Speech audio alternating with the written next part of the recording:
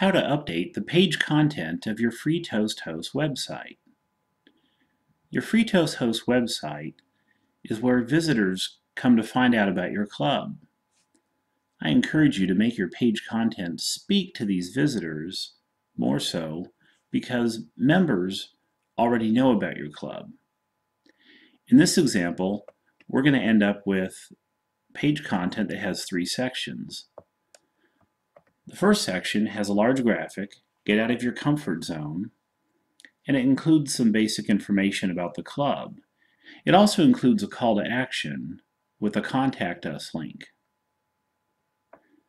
The second section talks a little bit about speech contests. This is to let that visitor know that there's room to grow in Toastmasters, and there's also a competitive atmosphere.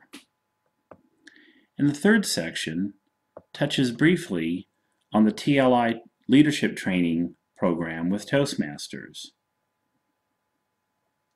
So let's get started in changing the content of your website. When you first get your site, it has some pre-populated basic content. To edit it, while logged in as an administrator, open the administration console. Now the administration console can be opened in 3 different sizes, and for this example, in editing the page content, I'm going to change the admin window size to this large size here.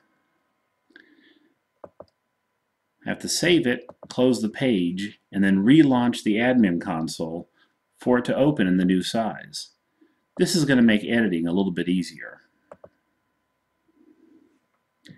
Now we have a little bit of scroll bar activity here. Each of these scroll bars controls a certain aspect of the page, and it gets a little messy messing around with them. So we're going to see if we can dial that in. Now the first thing you can do is grab the little corner bar and expand your page content. One thing you may want to do, just to make things a little bit easier, is to first write your page content out. This will make it easier to copy and paste the contents when working in the administration window. So I'm going to copy what I've written here. And the first thing I need to do is replace all this content. This is a select all button. I press delete on my keyboard, everything goes away. And then I paste the content of what I wrote into the window. This example here at the top, I'm going to replace that with a graphic. So we need to upload a photo. To do that, click on the photo button, then click the upload link. I'm going to select a file from my computer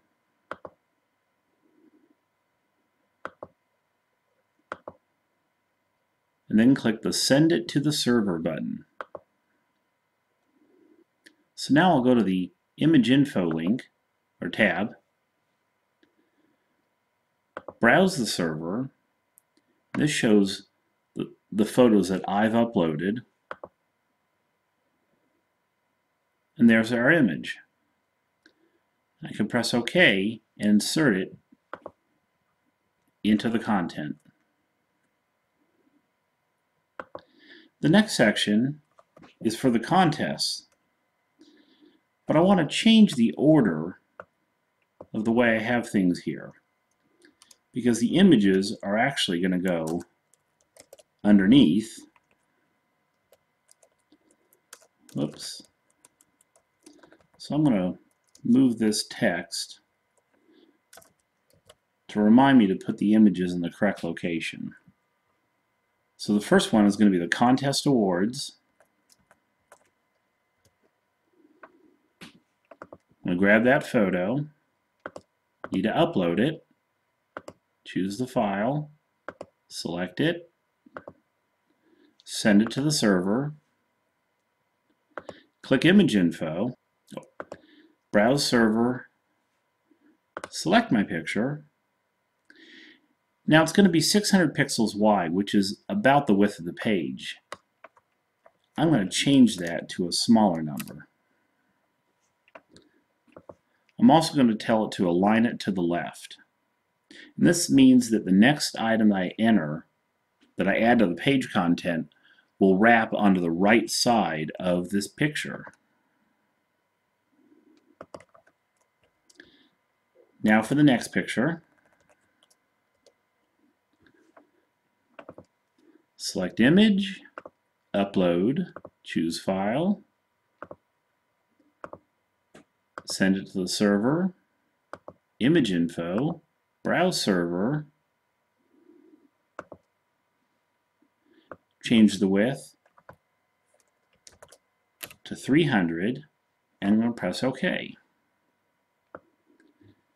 Now when I look in the window here, these two pictures are jammed up against each other. But since I did not align left the second picture, the text appears at the bottom underneath it, just like I want. But I would like to add a space between these two pictures. So to do that, I'm going to click the picture, then the image button, and I'm going to add some horizontal space. In this case, I'm going to add 4. That means 4 pixels. And now there's a little space separating these two pictures. Now one more thing I'd like to do is add a border around the pictures. So again, click the picture, select the image, and I'm going to add a 1 pixel border. And now we see in the example there's a border. I'll do that for the other picture as well. Now scrolling down a little bit more, I just need to add the TLI photo. Back to the image button, upload, choose file, send it to the server, image info, browse server, there it is, and say okie dokie. So now we have our content here. Now one thing I want to do is divide the content into several sections. So let's say we're going to put speech contest here. I'm going to increase the size of the text to 20 points. But if I leave it black, it's probably going to look too dominant. So I'm going to lighten it by choosing one of these grays. And down here, I'm going to do leadership training, select the text, oops, change the font size to 20, change our text color to gray. And the last thing I want to do is add a horizontal divider. This is going to separate the content. So we have one for leadership training.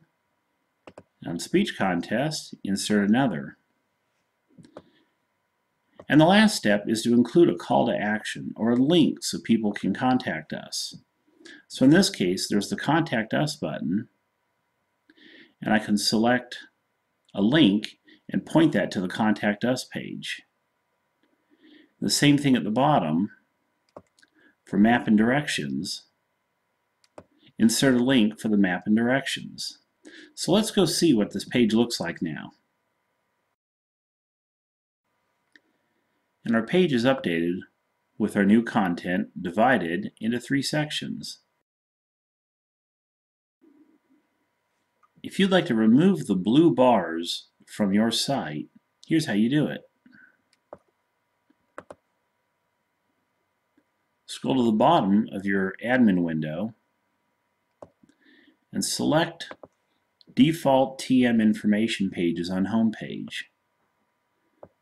This is under the Hide Links section.